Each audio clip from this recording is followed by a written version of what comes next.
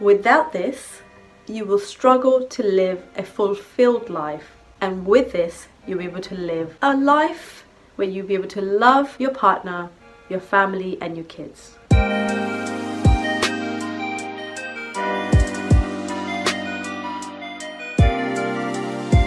What am I talking about here, guys? I'm talking about self-love. Does that resonate with you? Is there something we do often, especially mums?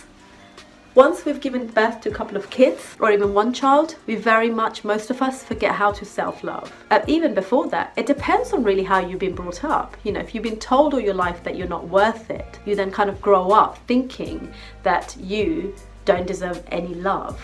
The really important thing here is that if you don't love yourself, you will never be able to love your partner, your kids fully. And it is not being selfish to love yourself.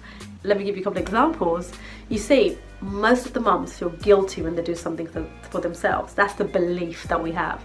Like, no, I can't spend this on myself, or I can't use this time to do something for me because my son needs me or my daughter needs me. And I often do that sometimes. However, if you have a better planning in your day, and then you have planned the time with your kids, and you've planned the time with your family, and also plan some time for yourself, you eliminate that guilty feeling out of that.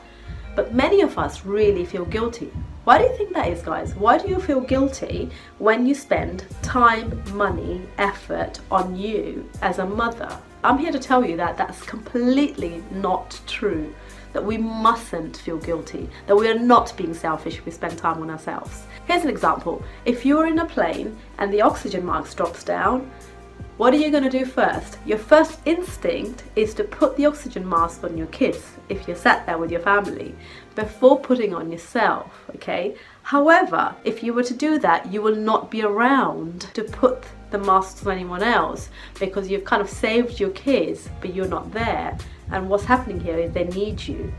So when the oxygen mask drops down and you put the mask on yourself first, what happens is that now you're in a good place to now help others to do more and to help others to live. So that's an example of something that we really take it quite lightly. You know, we don't quite explore that further. So think about what things, if you did to yourself, would make you a better person, then that will then have that knock-on effect in helping your kids or your partner.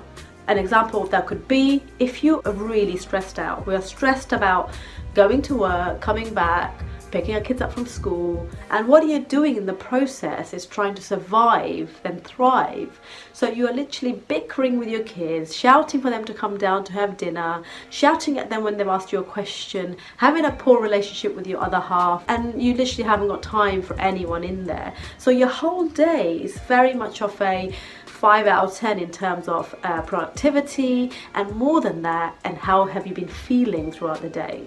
Now, if you were to put in planning in place, if you were to take some of the stressful factors out of your life and sort yourself out first, you will be then able to help others in much better manner. This example of removing the stress from your life is an example of self-love, because if you are in distress, if you are not coping, then you need to stop. You need to stop and think, what is it that I'm doing that's causing all of these issues in my life? I need to stop and think and address. Stop, think, address, move forward. Be kind to yourself in order to do that. Stop, think, why am I feeling like my heartbeat is always so high? Why am I so tense? Why am I so anxious? Why am I so unhappy? Because once you've got used to those feelings, we are very good at adapting, and we just carry on, and we look back, 10 years have gone, we've got 2 kids, you know, and you have not had a chance to do anything for yourself because you are in such a state with bringing up the kids and the family.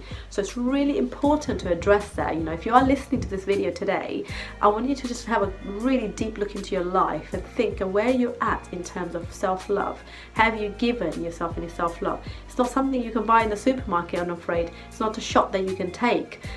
Unfortunately, it's not another gadget that you can buy. This is something you've got to create yourself. And some of us are going to be fortunate mums that have actually come from a place where we have been taught self-love. It's, again, this is a skill that needs to be taught, and some of us have come from a place where we haven't been taught self-love. However, we're now in adult stage where we can teach ourselves anything that we want to. First thing is to recognize what the issue is and how can you take away some of those things that are causing you to not give yourself enough self-love.